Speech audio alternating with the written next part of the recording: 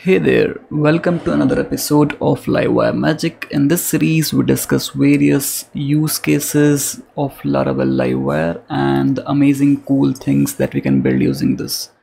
In this particular episode, we will go through a product filter that is built using Laravel Livewire and TailwindCSS and AlpineJS.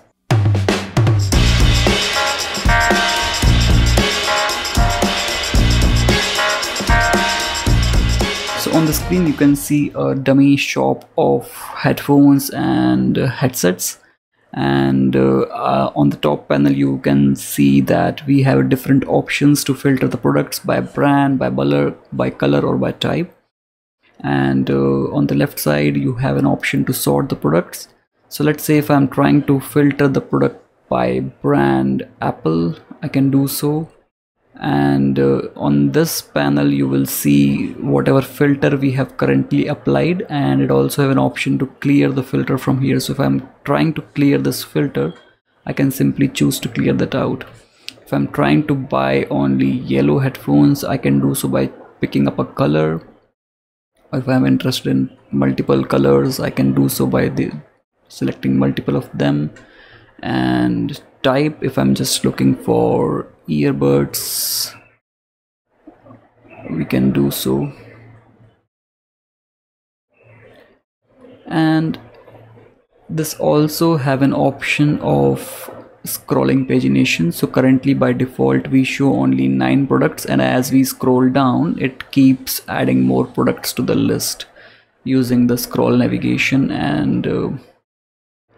And if we look into the mobile view, this is showing the products in a grid of 1, and pretty similar features. Is just that the filter options now are shifted to a sidebar. If you click on the filter, it will open up a sidebar, and through which you can filter the options of products. So if I'm trying to filter using this, I can just do so right here.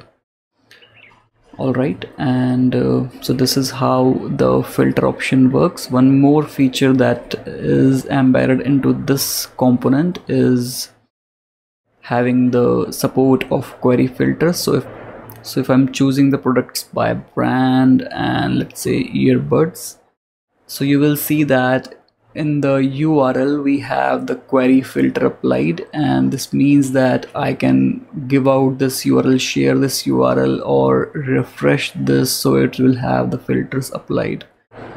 Alright, now let's look into the code. So this is my model, which is a dummy product model, and to filter the rows in the database, what I'm doing is I have made use of a package which is Eloquent Filter, and for that to work we have to create another class which is the model name and the filter, and whatever filter we have, whatever filter options we have on the front end, I have deployed them here. I have created separate functions for them here.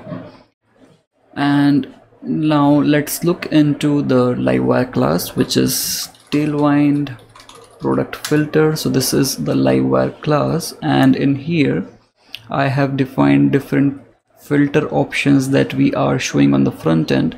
So one of them is brand, and the display of that option, filter option, is brands, and these are the options that I'm showing to the user. Similarly, we have colors filter and types filter as well, and we have an empty array which is named filters, and this denotes the filters that are currently being chosen by the user. For the functions, it's very simple. We have a function to remove the filter, we have a function to set the order of sort, and to clear the sort. Very simple. And if we look further into the front end, this is the front end file.